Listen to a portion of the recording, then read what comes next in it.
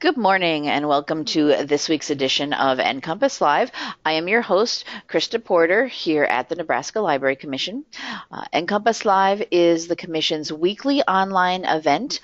We are a webinar, a webcast, online show, whatever you like to call us. We're here live online every Wednesday morning at 10 a.m. Central Time. If you are unable to join us on Wednesday mornings, that's fine. We do record the show every week, and it is then available on our website, and I will show you where that is at the end of today's show. I'll show you our website and where you can get all of our archives.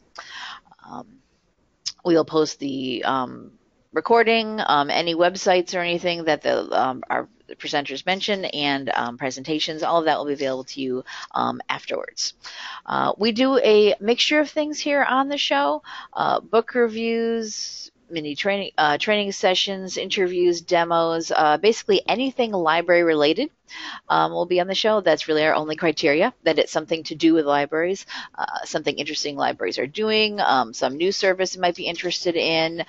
Some of our things maybe seem a little out of the box, not, when you read the title of something, might not be sure why it's on there, but trust me, everything comes back to libraries in some way. Public libraries, academic libraries, museums, anything, school libraries. That's really our only criteria on the show. We do have Nebraska Library Commission staff sometimes do presentations about services and programs and things we're doing here at the Library Commission, but we also bring in guest speakers, and that's what we have this morning. On the line with us is Denise Davis, who's, good morning, Denise. Good morning. Good morning. And she is from the Morton-James Public Library here in Nebraska City, Nebraska, just a little southeast of here where I am in Lincoln. And Denise is the reference librarian there, and I saw she did this presentation at our state library conference. Oh gosh, it was just last month, wasn't it? October. Yeah, we're still in November for one more day. Not December yet. I attended the session about their Reader of the Week program at our state library conference, and I thought it was just a really cool program they had done here. And so I invited her to come on the show and share it with our audience. So I will just hand over to you, Denise, to go ahead and take it away with your presentation. Okay, well, thank you very much, Kristen. Thank you for this opportunity to share our Reader of the Week program with other people in this format. It was a pleasure to speak at the conference last month. Thank you for attending. And again, I'm just grateful to be able to spread the word more for those who could not attend the conference. So, as you can see on your screens, this is about Reader of the Week. Accompanying the materials later will be just a quick one-page handout that I distributed at the conference with kind of the basic journalism questions about what this is, the who, what, why, when, where, and how. So you will have that available to you. And so let me just get started with some basic explanation of the origin of this program that took place in our public library here in Nebraska City, the home of Arbor Day. So here are the basics. This is a new initiative for this year. We don't think of it as too new right now, but we were blessed last fall to have a brand new library director. He started September 1st of 2015, and one of the first things he suggested to us as a staff was to try something like this. He was brand new to our community, so at the same time he was introducing himself to everyone in the city, and so he approached the local newspaper, Nebraska City News Press. It's the oldest still published newspaper in Nebraska. J. Sterling Morton, the founder of Arbor Day, was one of its first editors. And as you can see, Nebraska City was established in 1854, a few years before Nebraska became a state. So anyway, nowadays this paper is still published twice a week. Our city is the county seat of the county, so the circulation is fairly good for a town of our size. The community itself has roughly 7,500 inhabitants, and the circulation, as you can see, is roughly 10,000 because it's the main paper for the whole county. The readers that we recruited for this initiative were approached by all library staff to answer questions for a weekly feature. So again, the director approached the newspaper editor as part of his getting to know him as he went around the community introducing himself, and the format was created with our input as a staff. We were all encouraged to recruit readers, and yet one of us needed to be designated as a coordinator, and that wound up being me, which I was very happy to do. I really enjoy this sort of thing. So we talked about it all last fall. The goal was to begin publication in January of this year, which is what happened. So some considerations that we took into account was that essentially this would be free advertisement for the library, not merely sharing a reader of the week. And so each time we had the feature in the paper, we would try to tout something else about the library. You see the example there on your screen. But even more than that, it wound up being driven by the way the reader shaped the answers to the questions we presented, and you'll see those questions in a moment. And then we built on their responses kind of organically, and that allowed us to tout different services. At the same time, we of course were naturally creating more awareness of reading for pleasure, and a real concerted effort was made to feature a variety of readers and materials. I have the title of this slide in quotes because this was literally word for word from one of the emails our director sent to all of us as a staff as we were going back and forth as to what this would look like. As you can see, we were encouraged to approach anyone in the way we were most comfortable. It could be in or out of the library. We wanted essentially just to tap and capture that passion for reading that we know so many of our readers have. And initially, our director, he didn't imagine much more than 200 to 300 words. And of course, we would include the relevant information about our reader, and ideally with a picture of them too, so there would be more awareness in the community of who these readers are. I like how he was so, well, as he even said, they're passionate about it. Grab, call, write, anyone. That's right.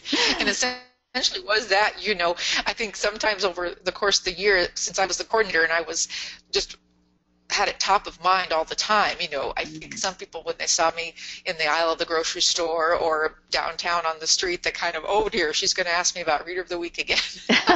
So, but you know, that's part of the joy of being in a smaller community and trying to do something like this. You really can seize those moments that are just part of your day and bring the library, you know, to top of mind.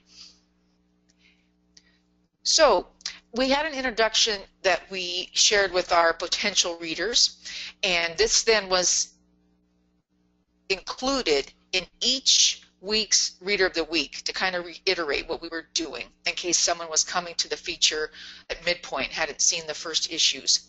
So as you can see, we obviously know a lot about our books, but our focus with this feature indeed was the amazing readers. And essentially, that's really what we captured here, and it was a joy each week to see what people came up with in their answers. So again, that's the word-for-word text from the introduction that we put to each column. And this is also seen on the questions that we shared with our readers to answer. And I couldn't help but note that Ranganathan, different pronunciations, the esteemed Indian librarian, right, that you learn about when you are studying librarianship. He had his 5 laws of library science, and I think from up above he would really be smiling about this initiative, because I think in the course of implementing it, we're carrying out all 5 of the laws of library science, those being books are for use, every reader his or her book, which we're obviously touting in this feature, every book its reader. It also is bringing to bear saving the time of the reader in that it becomes a form of reader's advisory. And it also shows the library as a growing organism. I had to include this dated and yet still very timely cartoon from our beloved cartoonist at the Omaha World Herald, Jeff Katerba. If you can't read the fine print, what is being conveyed here, there is a couple, obviously the woman on the couch, the man is standing, and the man is saying, "Internet pirates stole my intellectual property. Google is invading my privacy. Facebook changed its format. I'm going to go read a book. And I placed this here because as I was preparing this, it struck me that people might wonder, oh, this is such an analog kind of old school initiative. In this day, why couldn't you just do an online version of this? And, we did promote it on our Facebook page, and it was mentioned on the website. However, what we enjoyed about this is that this really gave people an opportunity to reflect and create something about their own reading in a way that wasn't quick and that would evaporate quickly and would stand the test of time as well. I think there's still a place for something like this in our digital world. We have many readers who continue to subscribe to the newspaper. Granted, many don't, and this was not available in the online version of the newspaper, the Nebraska City News Press. So we did have some readers who came in to see our version of the newspaper to see the eventual copy that was produced. But again, to my point, I think there was a real place for something like this because we were really pleasantly surprised at the awareness in the community there has been for this and people kind of looking for it each week. Again, there are plenty of digital options out there and ways to learn about things regarding reading and books, but I think this had a great place in the paper and has really had a followership. Yeah, and this is something that jumped out at me about this project is that it was in the newspaper, the actual physical paper newspaper, and as you said earlier, you in spite of what some people think and how people think things are going, people are still buying and reading the newspapers. They still have their audience. It's not gone away at all. Well, in particular, I think, Krista, in smaller community newspapers, such as the one we have in Nebraska City, oftentimes the editors are hungry and seeking more of the local content because we do have columnists from either coast that fill some of the pages, and yet people love to see the local connection. That's why many people who still subscribe do subscribe in the first place, because they can get world news and other news elsewhere, but the local, you need the local, yeah. And this really provided that. So it was a lot of fun, and I think it has shown that there is definitely an interest in something of this nature in this day and age. Yeah. Now, you mentioned that there is an online version of the paper and that they didn't put this in that. Would that possibly be something for the future? I would hope that they would also put it in the online one? Right. The online one, as in most, I'm sure, is always evolving. And so if this is to continue, we could engage in that kind of conversation. We haven't even broached it at this point. And I know subscribers to the newspaper can obviously access a different version online, but if you don't subscribe to the newspaper, as several of our readers don't, they still wouldn't be able to see it. Right, right. Yeah. So, yes, that is something to visit going forward, absolutely. Yeah. Okay, cool. So what were the questions that we asked of our readers? These are the ones we came up with. These can be tweaked, of course, based on your community, should you like to try this. There are so many we can choose from, right? So we just approached it in this way, had just 5 questions. We didn't want too many because we wanted to make it very doable for busy people and not make it seem like a burdensome assignment.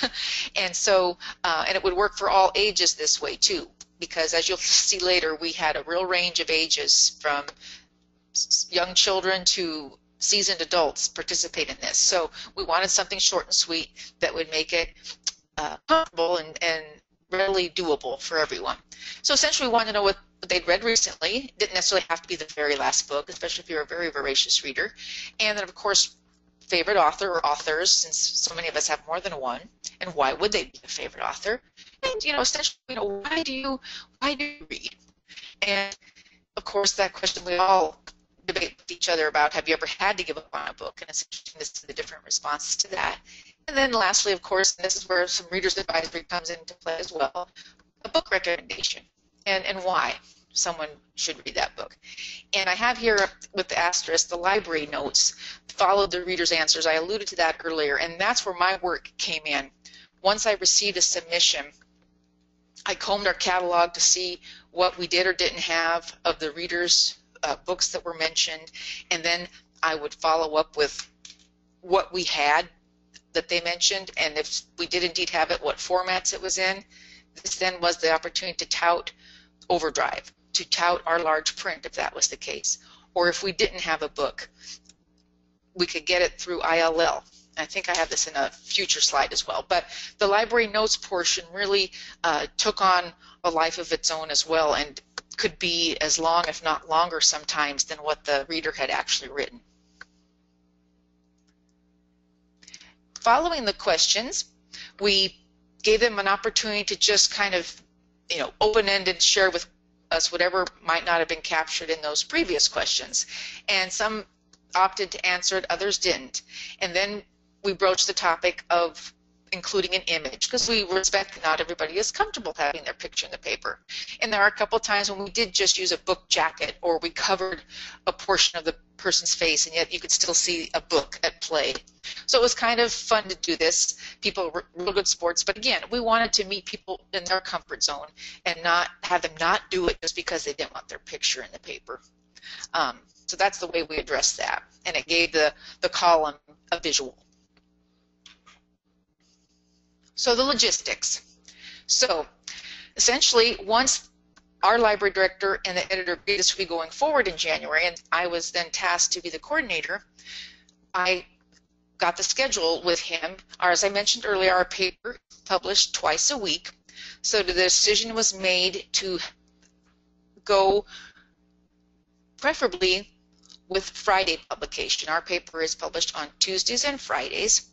And I just thought the Friday paper might have more readership in general with the weekend and so on, and people might have more time to glance at the paper at end week with the weekend ahead of them. So that's pretty much the schedule we tried to keep to. It did have changes every once in a while depending on the news cycle, but that was our basic approach. That being said, it was then necessary for me to have the copy to the newspaper by Wednesday morning. Today's Wednesday morning, right? So for example, for this week, I made sure I'd submitted everything yesterday, because normally at this very time that we're having the NCompass Live today, I'm submitting the Reader of the Week to the paper. And directly via email with the photo as an attachment, and it was that easy. I always followed it up with a phone call to the newspaper office to make sure the editor saw it in his inbox, because we all know people are busy and get sidetracked and may not always see an email in a timely fashion, so I always made a point to follow up. They would know that the inbox was there in time for their copy deadline. Big logistic is, and why it's in red, constantly recruiting, right? Within the library, obviously at the circulation desk as you were checking out some books, that could be an opportunity. Beyond the library walls, our director, for example, in January when we were just launching this, he took my card, several of my cards with him to Rotary, and I'd written a little teaser on the back, saying you too can be a Reader of the Week, and he distributed those. And for those of you who are familiar with Rotary, many times you can promote something, but you have to pay a little fine, and so he did that, and out of that we got maybe almost half a dozen readers over time. And then any encounter or club meeting I might have, and other staff members as well, were always kind of mindful. So as a staff, to track who we had approached, it was suggested that I keep a spreadsheet so that the left hand would know what the right hand was doing, and that we wouldn't all be asking the same people and not knowing whether they said yes or not. We didn't want to be coming at people from all sides. So I maintained one. I'll show you a quick copy of that in a moment. Readers could answer either in old school longhand or by email. Several of our younger children do not yet have email, so it was very convenient for them to be able to simply write out their answers on the question sheet. So we did make both formats available. And then I did give updates at our staff meetings. Our staff meets every week, so it's very easy to do so. And then I would also supplement those in-person updates with email. Who's in the pipeline, any photos I might still need. If someone waits on one of those individuals, they could take the picture at the cert desk, etc. I also made a point from the very beginning, since this is the library's Transform, and that of course was the theme of the conference, to provide the newspaper with all of ALA's Libraries Transform Graphics with a request that they use them on a space available basis. And I was very pleased with how they did indeed use them. I didn't want to impose that on them and so on. I just wanted them to be able to have that resource at times when they could use the space in the paper. Well, that's nice. Yeah, that's a nice connection. Yes. That's already like it's great that ALA provides for this promotion they're doing. All the copy for it and the graphics are already ready to go and just put into somebody's a newspaper, a newsletter, wherever. It was so convenient. Yes, Yeah. you know, I just sent them the links from ALA and different sizes, you know, and all the options they would have, and I was very, very pleased with how they did put them into use. And as you'll see, Snoopy is there. I also wanted that to be touted during September, and they did that as well. The library card sign up was done. Yes. Yep, the Snoopy characters. Yep. Yes. So they went to town with that. It was really great to see. Okay, I mentioned the library notes before, so here is just kind of listed out. And in addition to touting services such as the ILL and Overdrive, I was also able then to highlight special weeks, such as National Library Week, our book club, summer reading programs, and you just saw the Snoopy, so obviously in September we included National Library Card Sign-Up Month.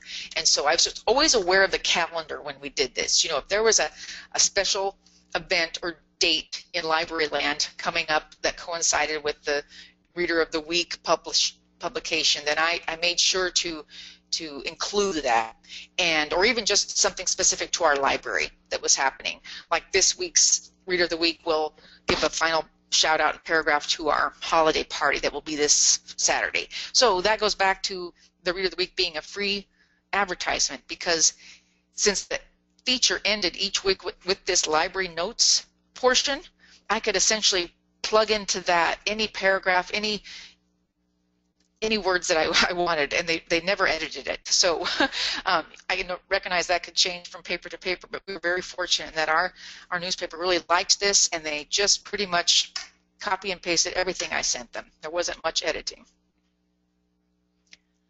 Okay, so the spreadsheet I mentioned, I realize this slide isn't probably very easy to read, but you get the general idea. It was just very basic. Obviously, I've left the name column blank, but I wanted to kind of keep track of which staff members had approached who, any miscellaneous information that might be useful to know. Next to that, it's kind of cut off, but is the word photos for whether or not we still need the photo. Down towards the bottom, you'll see an orange and red square that says need. I still needed the photo for that individual. And then the week they'd be published. And you'll see a couple notations there. The person in May, it happened to be Children's Book Week, so I definitely made sure I was featuring a young reader that week.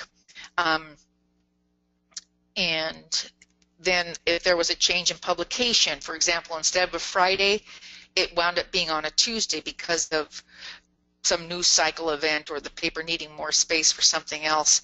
I make note of that on the spreadsheet too. So this was something just to help me kind of keep track. The yellow always, you know, those are people very close to being ready. I maybe just needed the photo, as you see there.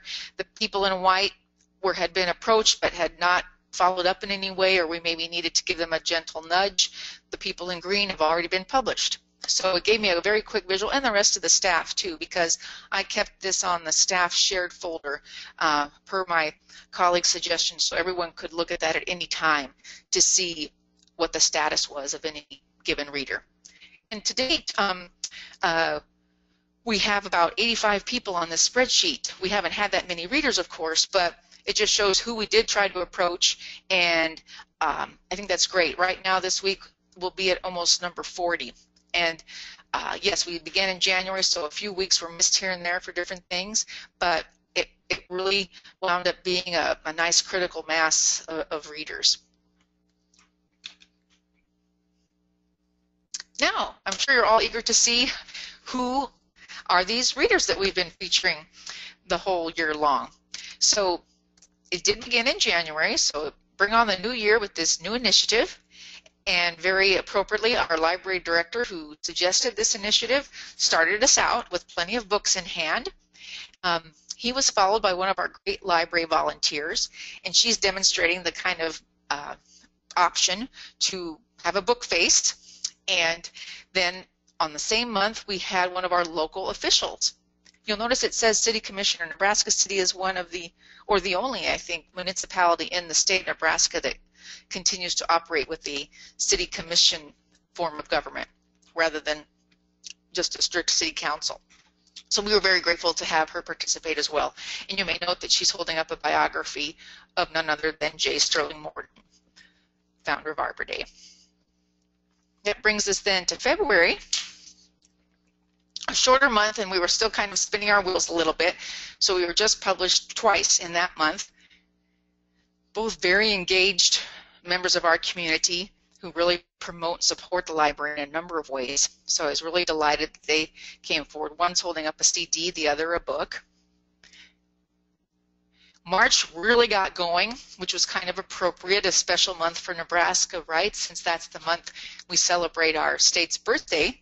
Nice variety in this month, from a young homeschooled student, college president, and a pair of siblings.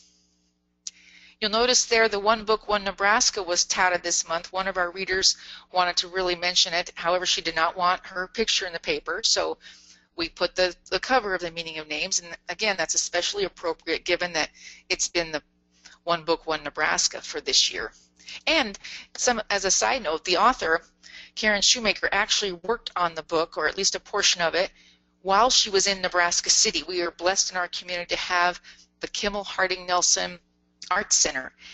It's a place where artists can come and be in residence from anywhere from 2 weeks to 6 weeks. And we have an ongoing treasure trove of artists in our community all year long, thanks to this beautiful facility. And it just happens to be 2 blocks from our library. So we often meet the residents in the library and they can use our resources. And so it's, again, kind of extra neat that her book has been featured in our Reader of the Week initiative.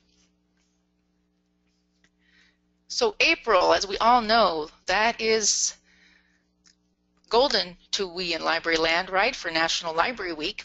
So we definitely made mention of this. And by this point, we're about 3 months into the project, right? And the newspaper must have been really noticing some momentum because right around this time they asked if, in addition to doing this Reader of the Week, would we be interested in also sharing with their readers more about us? They in turn wanted to, if you will, profile the librarians. So that was a nice, unexpected outcome of taking this initiative of Reader of the Week. So, in concert with it being National Library Week, they put this in the paper, and this photo of all of us was on a page together with many of the Library Transforms graphics. And in this caption below the photo of all of us, they mentioned that going forward in the weeks to come, there would be a profile about each of us in the paper. So this was the beginning of a little series to complement the Reader of the Week, highlighting those of us who are in the library meeting all the fantastic readers.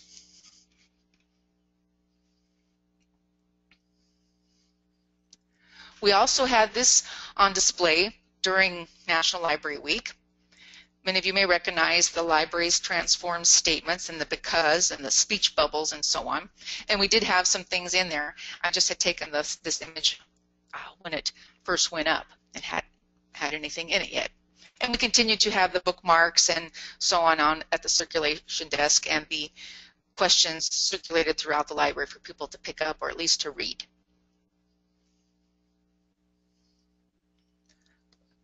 So still yet within the month of April, they began the profiles of each of us, building on what had started in National Library Week. And as you can see on the left, below our director's profile, they inserted Get Your Library Card Today. And I had not even sent that to them. They took that upon themselves to put that in there. So again, another example of the newspaper helping promote the library as a result of this project.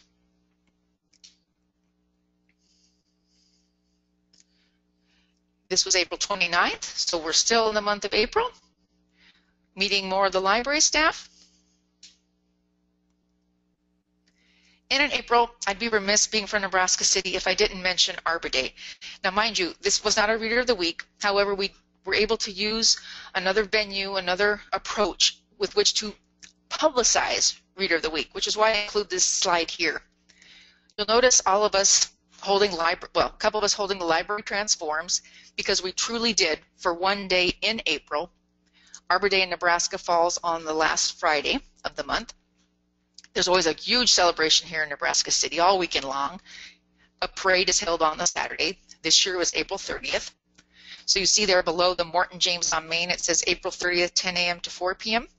Well, for those few hours that one day, our brick and mortar library, 2 or 3 blocks away, closed for the day so that we could be directly on Main on the parade route for Arbor Day and transform our library for a day. Kind of a pop-up library idea, but if you'd like to know more about this in detail, myself and another colleague wrote an article in the August issue of Nebraska Libraries that gives the whole process of how this came about. But for today's purposes, I wanted to include it here as another example of how we could tout Reader of the Week in the course of this initiative. And this, again, was 3 months in. It was kind of on the heels of National Library Week in April. We had some good momentum. The reason it says all book, no bite is that the theme of Arbor Day this year, created by the local tourism board, was all bark, no bite. So we never missed an opportunity for a pun, so we went to work with that and created all book, no bite. And the beautiful murals you see are on the windows of an empty pharmacy that we were lent for the day, free of charge. And the murals themselves were painted pro bono by a local, very talented artist who's even been featured on TV here in Nebraska. And so we just had a ball transforming our library and its services for one day in April. Yeah, I was going to say, I liked that whole theme there, the all book, no bite. You know, and it really turned out well. The space was great. We were able to put so much in there. We had a mini selection of our DVDs. Our local internet service provider got us hooked up. We were able to check out items if people wanted. We even opened up a new library account or two. We had a couple telescopes there that people could see because we now lent out telescopes. But I think one of the greatest things was it wasn't only the library there for the day. We had enough space that we invited other local entities, such as a church youth group, Southeast Community College, which was just in the process of opening a learning center across the street, and some other folks to have tables and have spaces with us within that building for just the day. And this was right on the parade route. It was one of the main intersections. As you can see, a great window space to promote our presence there. And we had nearly 400 people come through that day, many, many more than we would have had on a Saturday off the parade route for Arbor Day. So it was a success by any measure. Yeah, we were just delighted. Nice. To be able, and you know, we had the Reader of the Week notebook out there, and I was able to promote that a little bit. So it was all part of the mix. But I just wanted to share that. I thought it was kind of a neat initiative as well. So that brings us into May, which has Children's Book Week. So I tried to have a special promotion for Reader of the Week that month directed to the children. And so in the children's library, I had this flyer, or an image of it, to encourage the children to ask the librarian about it. And as you can see, we featured one of our younger readers, second grader, who is a Daisy Meadows fan, as so many second grade girls are. And also in that month, we had a middle schooler and then a substitute teacher. Also in May, it was my turn, I guess, to be featured. So there I am. But I also wanted to show this particular piece because it's a great example of the trifecta that we wound up getting sometimes in the paper. I mean, on this date, between the profile, the Reader of the Week, which is cut off, but you can see it on the right side, together with the new book list that the newspaper continues to publish each month. We essentially had a whole page of the newspaper on this particular date. Previously, we would send the newspaper our new book list each month. We no longer need to do that because they can simply go to our catalog and download it. And so we never really know when they're going to put it in. Obviously, it's as close to the beginning of a month as possible. As you can see, this was May 6th. And they put in everything from the DVDs and paperbacks and teen fiction that you see there to the nonfiction, CDs, children's books. It's all listed title by title in the paper. So on this particular day, without our knowing it, everything was together in one place. June. I've been wanting for months to feature one of our homebound patrons because we do continue that service here in our community, and everyone gets their Morton-James Public Library book bag delivered to them where they live, either in a assisted living facility or private residence. So we're very pleased to be able to give that service and have one of them be one of our readers of the week. Also a local high schooler and one of our pastors. He's actually one of the individuals who shared the space with us at the Arbor Day pop-up library. And in June was kind of good timing because we were on the cusp of beginning the summer reading program. The paper placed in June the profiles of the children's librarians. And again, this was not planned. That's just kind of the neat organic way this has all evolved. And Sue Bennett, our children's librarian, was the only one fortunate enough to be featured in color, as you can see there. And it was extra appropriate since she's got Clifford the Red Dog there in hand as she talks about promoting summer reading. And so, of course, in July, everyone is in full throttle for summer reading. We were able to feature our summer intern who worked with us all last summer, helping not only summer reading but a number of other projects here in the library. The fifth grader pictured is showing one of the prizes she won for participating in the summer reading program.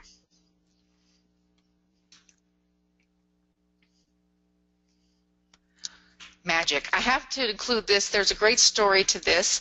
This young man is holding, some of you may be familiar with the Tarbell Course of Magic. It's an 8-volume kind of encyclopedia of magic tricks. And I know there were a few other libraries in Nebraska and Iowa this summer who had this magician and Miss Kitty come and give a magic show as part of the summer reading programming.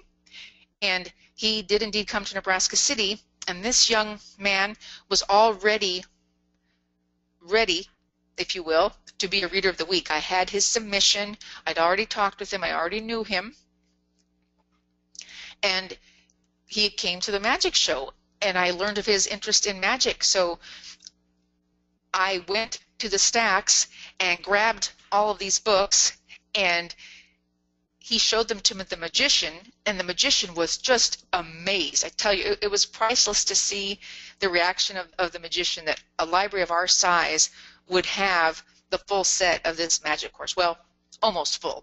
I'll explain that in a moment. However, he said, to his knowledge, very few public libraries of our size had all of these. And this young budding magician, our Reader of the Week, had been using them. We had 7 out of the 8 volumes. And as a result of learning all this and so on, we, this very summer, were able to acquire the 8th and final volume of the Tarbell Course of Magic. So I put magic there because it was truly magical how I was able to build on my awareness of the interest of this young Reader of the Week because of the summer reading program, and also mainly because of doing the Reader of the Week initiative in the first place. Had that not been ongoing, I might not have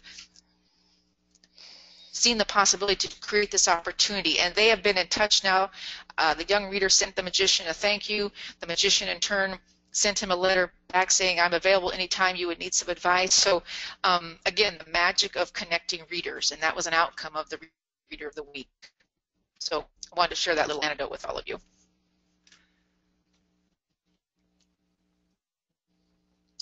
So August, getting kind of into back to school mode. So we've got all younger readers shown here. The ones on the left and right are avid readers who were also prize winners in the summer reading program. Happy September. So very fitting that we have an academic librarian as a Reader of the Week. The high school freshman, who's also a Boy Scout, is actually holding up a title he found in our used book sale. We have, as so many public libraries do, we have an ongoing used book sale now. We have a regular used book store plus a few tables spread out throughout the library that people can always find new readings from. And he happened to find one, and then that was the photo published in the newspaper. And we finally had the opportunity to also include one of our library board members as a reader. September, of course, we all know is National Library Card Sign-Up Month, so we touted that, obviously. We were also present at our local farmers market in September. We've been doing that for a couple of years now. It usually is the last or next to last rendition of the farmers market for the year, and we make ourselves present there and have a whole table where people can learn more about the library, and we usually have some books there for people to take as our giveaway, and it's just another opportunity to be out in the community outside the library promoting what we do. October, you saw in January we featured our library director, and in October we featured another staff member, as well as a high schooler and one of our local businesswomen. Regina has a great bed and breakfast. If any of you have visited Nebraska City, you may recognize this talented innkeeper. We also had our own October surprise. I know that was a phrase in the news a lot this fall with the presidential election. In our community, the local tourism launched their own initiative this fall to have a scarecrow contest. And so we as the library staff thought we should participate as well. And we did. And you'll see a rather muted image of our scarecrow in a moment. However, what occurred was that we needed to use the scarecrow as a reader one week, kind of a substitute reader of the week. And this was our October surprise. We didn't see this coming. And so the editor's note I've placed here verbatim. And they mention how we have been providing a reader of the week each week on Friday. And that this week was a bit of a departure because our director talks about some vandalism. Now, I don't have the whole column here, but essentially what happened was we had an entry in this scarecrow contest.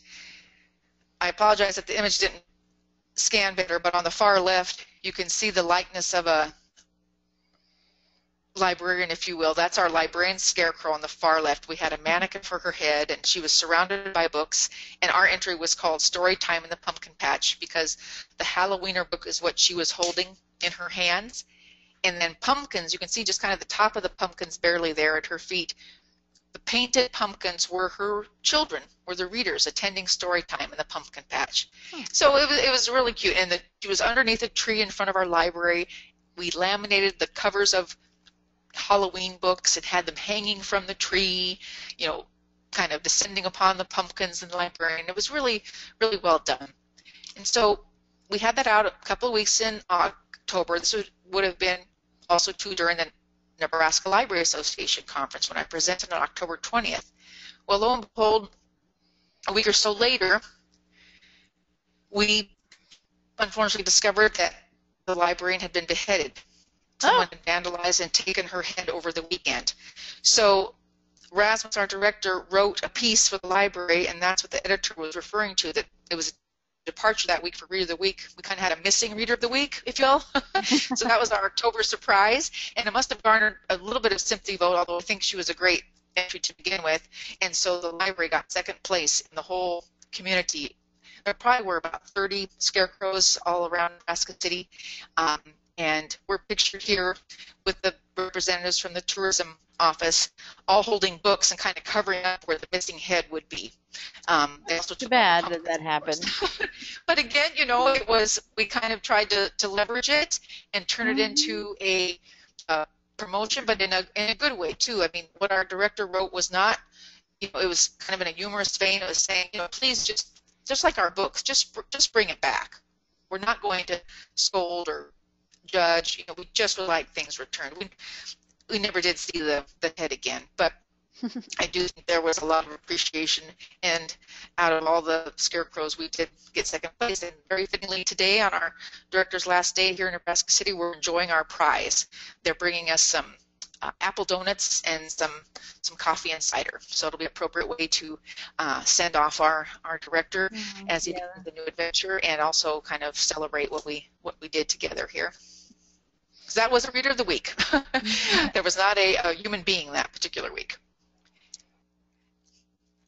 Today being the last day of November, we have had several in November. As you'll notice, it's pictured here. We have a plethora of teachers, as many communities, right? Retired teachers, current teachers. They're usually avid readers, and it just is kind of a natural that they would be very amenable to participating in this initiative. In the upper left, we have a retired English teacher. She's holding some selections from the Nebraska 150 list.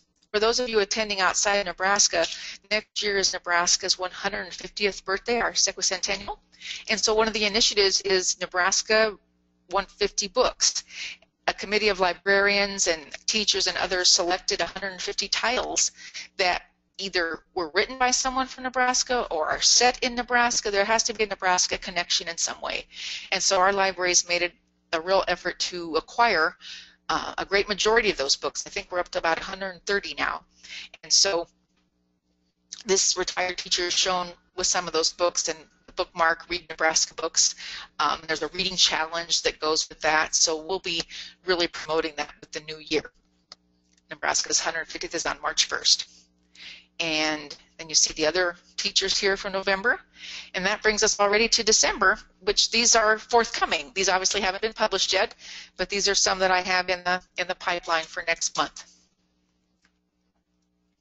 And then near the circulation desk, I always keep a Readers of the Week portion of a bulletin board so that people coming into the library just casually can kind of see previous examples, and it's an additional incitement to encourage them to be considered. The example on the right, you'll notice, was another time that the Reader of the Week coincided with the publication of some of our new titles, where it says Morton-James Library List on the bottom right. And you'll notice we also get books in Spanish. That first category says Libros en Español. So that's neat to see. And the placement of Reader of the Week was never the same in the paper. You know, sometimes it was on page 2, other times it might have been below the fold on section B. One time, I think I have it here, we actually had it on the front page, and it had a more prominent. Another thing I did, I had a notebook which I showed at NLA, and people were welcome to look through it. I've just taken an image for today's purposes, because I obviously can't show you the whole notebook, but this is another way we tried to entice people to consider being a Reader of the Week themselves. So this is what we have kept behind the circulation desk this whole year. This is the binder that I have that contains photocopies of all previous Readers of the Week, as well as the equivalent of that week's column in Newsbank. That's what you see on the right. So this particular example is the one that was actually on the front page of our paper. So as I mentioned earlier, the newspaper really didn't ever edit whatever I sent them. And you may recall in our director's initial email to us, he said maybe 200 to 300 words max, you know, not a novel. But the average, as you'll see in a later slide, of most of these, once I added my library notes portion, was usually over 500 words. And maybe more many times. And again, the newspaper was most generous in pretty much putting anything I sent them into the paper. Okay, so this speaks to what I just showed you. This was an unexpected bonus that I hadn't really considered, how all this would be indexed in Newsbank as a result of doing this. So if you were to simply go into Newsbank and select the Nebraska City News Press as your publication and enter Reader of the Week as your headline, you would see, I think it's up to about 40 results now. And then you get an idea of the word count, which is where I came up with my averages, as well as the readability. This might be slightly different now. They have not yet indexed my latest submissions. I think right now it's going through November 4th, so I don't have the most recent Reader of the Weeks incorporated here, but I wouldn't expect it to change a great deal. And this is just another visual way to see how the breakdown was. So there was a preponderance of being on the higher reading level, the majority of them, or more than half. Some other bonuses, and I know we're getting short on time here, but again, as you've kind of heard examples already, it's been a catalyst for promotion. I think it was in March or April, I had a call from a woman in California in her 80s, born and raised here in Nebraska City, hasn't lived here for years. Nonetheless, she continues to subscribe to the newspaper. And this is one thing I think that we should be mindful of, that there are people in other parts of the country for whom this may be the main way they can keep in touch with what's going on in their hometown if they've been gone for a long time. And she has wound up donating some things to us, and who knows where else that may lead, and who knows who else is out there across the country reading our paper in analog, print form, and seeing all this extra content that's library driven and library. What ramifications could that have going forward for additional donations or interest? You just never know, right? The Boy Scout reader that you saw pictured is considering the library as one of his Eagle Scout project. I don't know where that is right now, but at least we're on his radar for being a strong candidate for his Eagle Scout project. You heard about the budding magician, and just in general then, the increased conversations about reading throughout the community. So that's all I have for today. I'd be happy to entertain questions, Krista, if there are any that have come forward. And as I mentioned in the beginning, I'll be making my quick handout available too, and the things that you send out later. Thank you so much. It's been a real joy to talk about this, and I hope people do consider doing it. I know of at least one example so far since the conference of a librarian in a small Nebraska community who's already approached her editor, and they will start doing this very same initiative in January. So I'm Nice. pleased to know that it's going to take off somewhere else as well. Mm-hmm. Yeah. Well, thank you, Denise. Anyone have any questions? Type them into your questions section of your GoToWebinar interface, and I can pass them on. Nobody had any questions while you were talking, no, but that's okay. If you do have any, put them in now. I was just going to say, I especially liked with your different readers, the older woman in the wheelchair, the homebound service. Love how there's a way. I mean, thinking about this mainly as showing, promoting the books we have, promoting, showing all the different people that use the library, but also a sly way also of here's services that we offer that you might not be aware of. That this is a thing that, if you are one of those people getting just the newspaper at home, locally, of course, that this might be something you want to look into for yourself, the homebound delivery service. Right, and the interlibrary loan too, because obviously sometimes the titles people mention we didn't have. Right. And so when I would do my usual, okay, well, you can get this book, that we have 2 copies in print, we have the DVDs. Sometimes I couldn't say that. So then I would say, well, we can get this for you through our interlibrary loan service. So I just tried to leverage their responses any way I could and still promote something about the library. And that's just as good a way of getting these books as having the ones you actually own. That's a service the library offers, is being able to get books that aren't there. Absolutely. And people have to understand that that's a thing, and it's okay. One thing I would like to add, when our director promoted this, he said, let's try this for a year. And as you know, we're approaching that year period, and we will be getting a new director as well. So we probably won't continue this, and we've already let the newspaper know, on a weekly basis. However, we've enjoyed it so much that what we might try is a adaptation of that, and it wouldn't need to be called Reader of the Week. It could be called, for example, Meet a Reader, and that way you're not tied to having to do it each week. And also with the approaching Nebraska 150 and all the books we have about that, the thought is that we could promote people who are reading different titles and promote that collection through Meet a Reader. Mm-hmm. So that will likely be the future rendition of this initiative for 2017. But Reader of the Week was certainly a great way to start for 2016. Yeah, I'm glad that it was such a success because, like you said, going into something brand new like this, and that's a good lesson to learn from this as well. You know, try something new, and it might be a huge success. Who knows this other town doing it, whether it will be as popular there. I can't imagine it's a bad thing finding out, you know, what people are reading. I think the hardest part is probably convincing the people to become one of your readers. That is, you know, and as you can see, we tried to encourage people, and every week we put paper. We honestly didn't have anybody come up to us and say, "Oh, can I be a Reader of the Week?" It essentially was we had to approach them. Yeah, but having those pre-made questions and the things, I know I saw that when the handouts that you had at the conference was, I think, you know, very easy. Just fill in the blank, answer these questions, boom. And the suggestion was made, you know, we could have done it on the street, we could have interviewed people with a microphone and so on. However, what we liked about this was the pause for reflection. Right, they can think about what they want to say, yeah. Definitely. All right, well, it doesn't look like anybody's got any urgent questions to ask you right away. But that's fine. If anybody does have any questions, of course, you can contact Denise at the Morton-James Public Library, and with anything else. And as you said, she'll have a handout that she did have at the session that'll be available as well.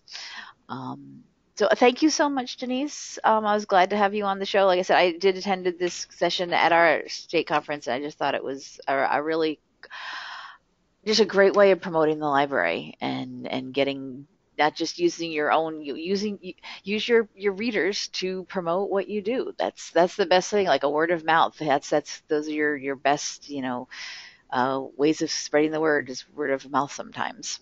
That's right. Library is growing organism. Yep. Thank you very, very much for this opportunity. I really have enjoyed it, and I again encourage anyone at any time, it can be months from now, doesn't need to be immediate, use that email and let me know how I can be of assistance. Yeah.